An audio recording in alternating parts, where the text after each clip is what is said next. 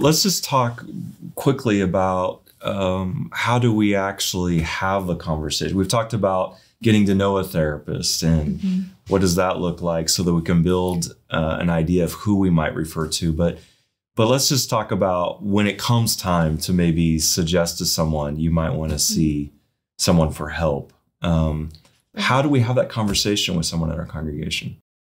I would say carefully and in love, right? Typically, this is not something I'm going to say to someone that I don't know very well. It's probably not going to go over well unless they're coming to me for advice.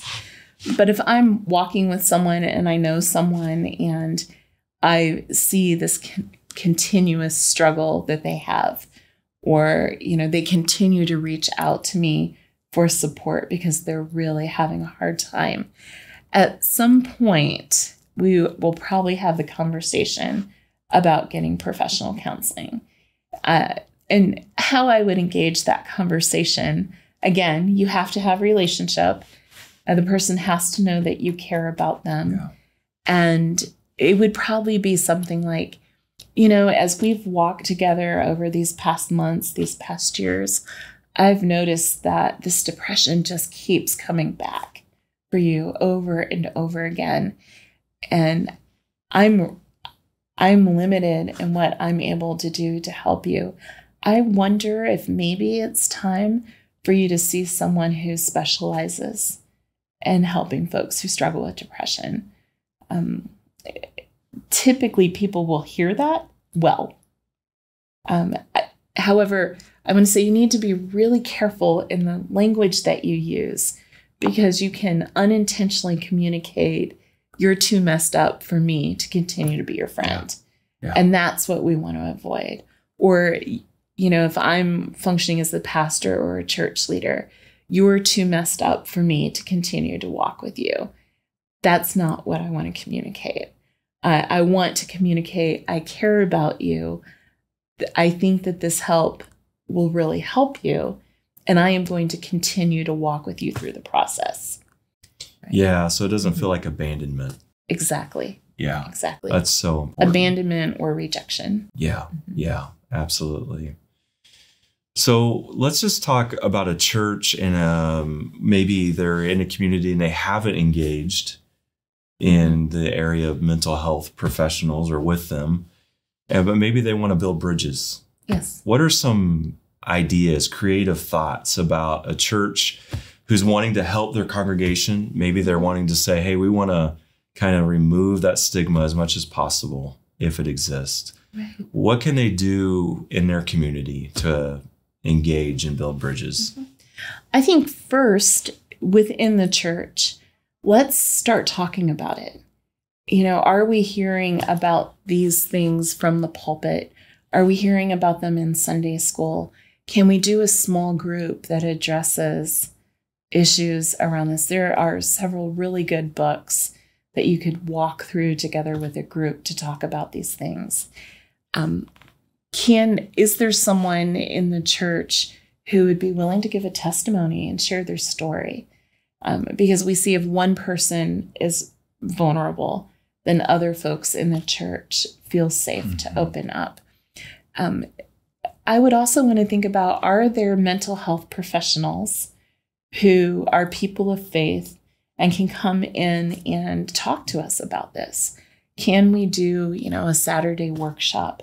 Can we bring this person as a special guest and, interview them from the platform? Can we, so I think all of those are ways to do this. But also in most communities, there are mental health services around, and typically they're combined with social services. And so can we, as a church, begin to engage in volunteer work? Can we partner with some of these organizations to begin to support folks who are really struggling? Yeah, that's really good. And I would like to just add, just as one additional thought, and maybe even have you speak to this briefly. And that is, we've talked about care for the person struggling with a mental disorder. And that person might be single. And even if they're single, they have a family. Right. But they might be a parent with a kid who's struggling with mental disorder, or they might be the parent, or whatever the case may be. And there's people who care about them and love them. And it's also important to think about care for them too. Yes. Sometimes they can get overlooked, possibly, in this process. And it's understandable that that can happen because we're focused on where we see the need most evident to us in front of us.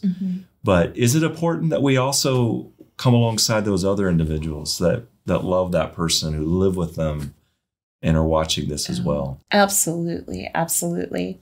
What we see in families where there's someone with a mental disorder, we see often a lot of conflict in that family system, just because this is so difficult to deal with.